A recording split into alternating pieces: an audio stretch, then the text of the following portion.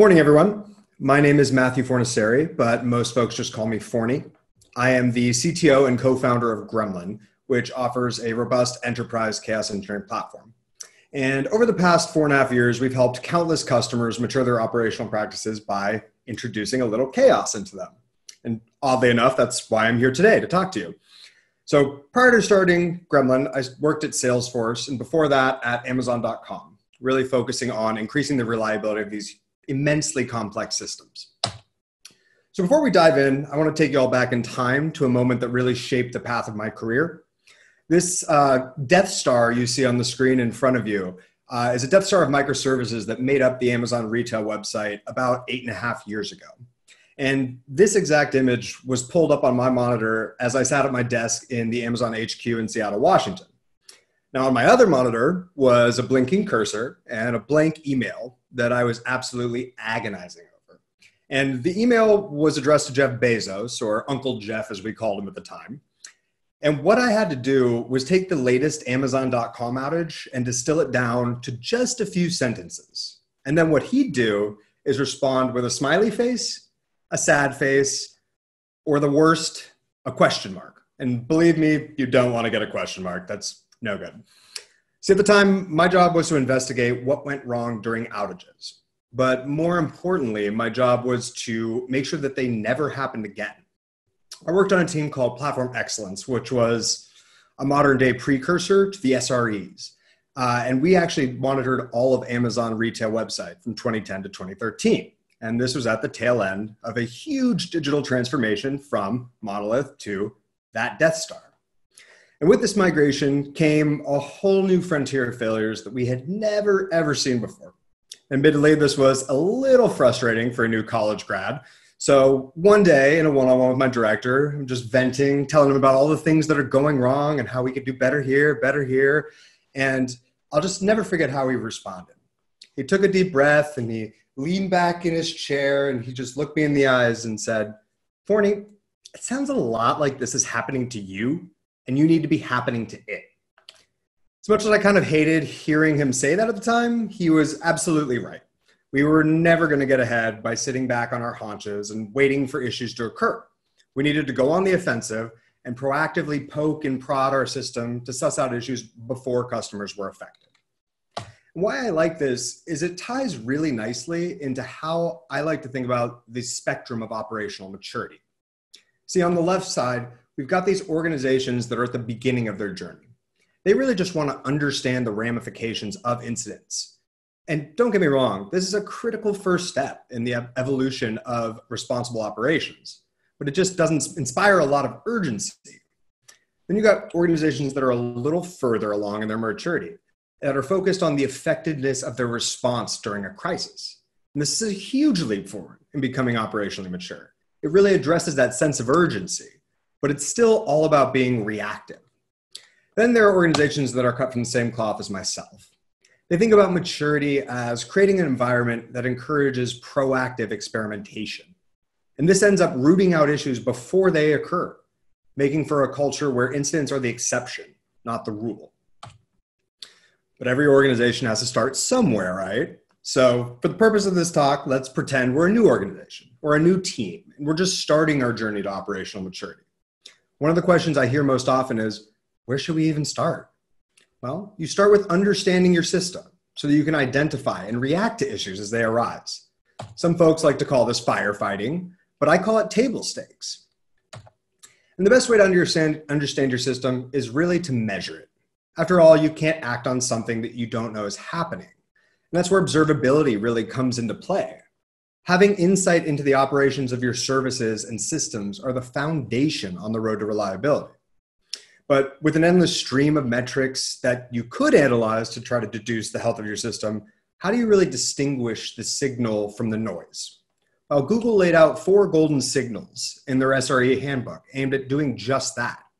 They are traffic, saturation, latency, and errors. But if you look closely at these 4, one of them is not quite like the others. Traffic is really a measure of demand and how much load is currently being placed on your system. And as such, it's more of an input to our system, and it's largely out of our control. And sure, you can run marketing campaigns and drive traffic, but for all intents and purposes, all the traffic that you get is not something you directly control. But the three remaining signals, they're the output metrics of your system. And they really paint the picture of how your system ends up handling that traffic. So saturation represents how much of your system is currently being utilized. It serves as an early indicator when the traffic is exceeding the allocated resources. And it signals that it's time to scale up or down for that matter, based on resource utilization. After all, it's all about right-sizing your infrastructure. Latency then measures how long it takes for you to provide a meaningful experience to your customers. And that's going to be different for different companies. At Amazon, we measured the 95th percentile of the time to load the page above the fold, which it's a mouthful, but that's what we took a look at in order to tell whether we were providing a good experience. And that matters so much because a slow experience is almost as bad, if not worse, than a request failing fast with a good error message these days. Nobody likes that spinner that just sits there and doesn't do anything, right? And that brings us to our final metric, errors. Now, full disclosure, I worked on the fatals team at Amazon after Platform Excellence, so I'm a little biased when it comes to these signals. I think this is one of the most important ones, but ideally all are created equal. It should be painfully obvious here, though, why this is an important metric to keep an eye on, and that's because it literally translates to how many customers you caused pain to. Every customer that shows up in an error is somebody that didn't have a good experience. And anytime this baseline error rate starts to increase, there's likely something going on in your system that you should be paying attention to. So these three golden metrics are an incredible high-level representation of your system's resilience to the traffic being thrown at it. Now, once we were able to observe the health of our system, not only can we start to identify what went wrong, but we can engage and mitigate the issues. This means that having a process in place for handling incidents when they inevitably arise.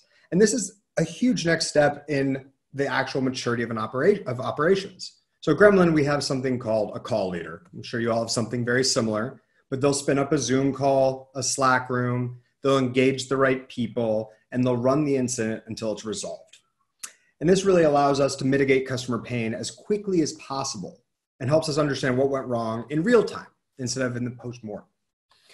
So when the issue is resolved, everyone involved gets onto a call and when they perform a blameless retrospective. The goal of this call is really to identify the factors that contributed to the outage and come up with action items. And this last step, and perhaps most important and most often overlooked step, is to follow up on those action items. So at Gremlin, we have an incident owner who is responsible for driving the resolution of the underlying causes in a timely manner. And one of the key phrases of that is in a timely manner. You see, I'm always asked, how do we prioritize unplanned reliability work when we got feature work to do? That's how we're measured. We got to get that out the door. I mean, it's simple. Operationally mature organizations prioritize the reliability of their services above all else. After all, what good is a new feature if it can't be used? So the way we handled this at Gremlin was to introduce the concept of DNR work. And what DNR means here is do not repeat. It's based on the thought that we should always be learning from our failures. Practically, what this means is all feature work is halted until the DNR work gets completed.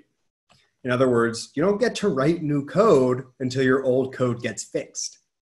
What this does is incentivizes our engineers to consider resilience mechanisms up front. They end up writing code as if they're going to own and operate it indefinitely, instead of just churning out features to meet deadlines. At the end of the day, what an incident is an opportunity to learn and to improve. And if you're not taking those lessons and incorporating them into your product, you're not learning. All right, that's plenty on the reactive side of the spectrum. Let's start to talk a little bit more about being proactive. Again, one of the questions I hear most often is, where should we start? And the answer, again, is probably easier than you think. Start experimenting with your system. Push it to its limits and validate your assumptions about how they'll behave under duress. Really go about flipping the paradigm from asking what did happen in the past tense and start asking what happens when. So proactively experimenting with our system means getting out ahead of problems, fixing them before they impact customers. And this is especially important these days with the evolution of everything being online on the internet. People use it to work, communicate, to live. nowadays. And with that evolution, customers have evolved a more stringent expectation for online services. They expect an unwavering, excellent experience 24/7, 365. And when they don't get it, they take to Twitter to make sure everyone knows about it. So failures become much more visible and they garner increased scrutiny from the public, which means that losses to companies during outages aren't just revenue-based anymore. They can affect brand. Of course, all of us would prefer to catch issues before they affect customers. That's a given. But where do you start? Well, we start by asking questions, stating hypotheses, and observing the outcomes. Anytime your hypothesis doesn't match your outcome, you've uncovered a potential issue. You've also created an opportunity to fix it. So let's start with a couple questions and start with the softball. Ask yourself, what happens when resources are scarce? Most folks assume their systems scale up, but have you actually tested that it does? And what about when they're underutilized? Does your system scale back down? After all, you don't want to pay for this unused capacity. And what about if we get a little bit more advanced? What happens when containers attempt to exceed their resource limits? Can they exceed them? If so, you're not really containing anything. The whole point of containers is to keep that all bounded. Or what about when Kubernetes nodes run out of resources and can't allocate a pod? Do they fail gracefully and schedule the work for later, or do they just bail out? And then once you've built a solid, resilient infrastructure, you can turn your attention to your services and how they handle changes in state. See, in an increasingly ephemeral world, it becomes important to architect self-healing systems. So what happens when a process dies? Does your orchestrator replace it? Does it even know it went away? Or maybe it was even your orchestrator that killed it because it started to consume too many resources. At the same time, you need to approach the same question for VMs and hosts.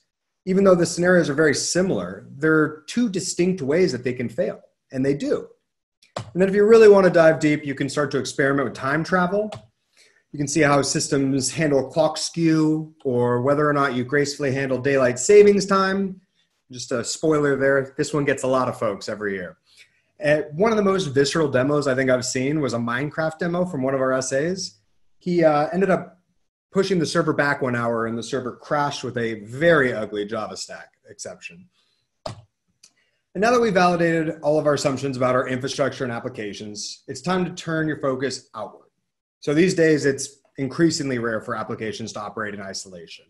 And as such, it's very important for service owners to consider what failures could happen from their dependencies. This means asking yourself, what happens when the network fails and all traffic to a service starts getting dropped? Does your system fail over to a backup network, or does it just start dropping requests? Maybe it tries to store those requests or retry them when the network becomes healthy again. And then what happens when the network does come back? Do you suddenly retry all of your requests, create a packet storm, brown out your downstream services? What happens, right? Or what about if the failure isn't quite as total? Instead, you just start to incur 250 milliseconds of latency on all your requests. Does your system handle this gracefully? Or do your requests start to back up until saturation reaches 100%? What about if there are 500 milliseconds? And then there are more interesting failures like dropping packets or losing connection to your DNS server. And frankly, I could go on and on. But I don't want to inundate you all with too much, too quickly. The reason I'm asking all of these questions is because each one represents a unique way in which your system can fail. And as such, your service owners need to be proactively preparing to handle all of these situations. But it's not enough to validate a service against these scenarios once and then move on. Each of these behaviors should be cataloged and run continuously against the service to prevent any drift into failure as the system changes and evolves. You can think of it as building a library of scenarios to which your system has been immunized, growing that library with each lesson you learn. And these lessons should be shared across teams and service boundaries so that the whole organization learns together. So if you only take one thing away from this talk, it should be that to be operationally mature means not waiting for outages and incidents to happen to you or affect your customers, but rather to go out and proactively root out the ways in which your system can and will fail before it has the chance to. So if you want to learn more, you can go to gremlin.com/CTO connection. And I thank you all very much for joining me today.